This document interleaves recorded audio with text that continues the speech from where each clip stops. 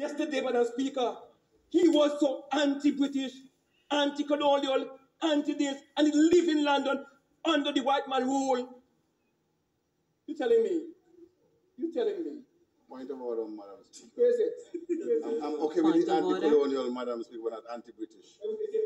No. Anti-British is different to anti-colonial. I'm against colonialism. Don't mix them up. Talk straight. Your point of order is well noted. Honourable Premier, can you continue?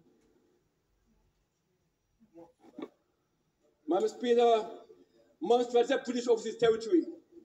So you can't be anti-colonial and not anti-British. Because we are British overseas territory.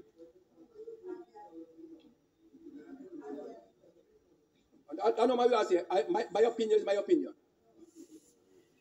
Right? So you cannot be anti-colonial then. Because colonialism is either the Americans, the French, and other people. So you need all them. You all them. So, Madam Speaker, that's the point. I'm simply saying, you cannot choose not to live in your own country and go another country and come and criticize the system. That's all I'm saying. And I finish here.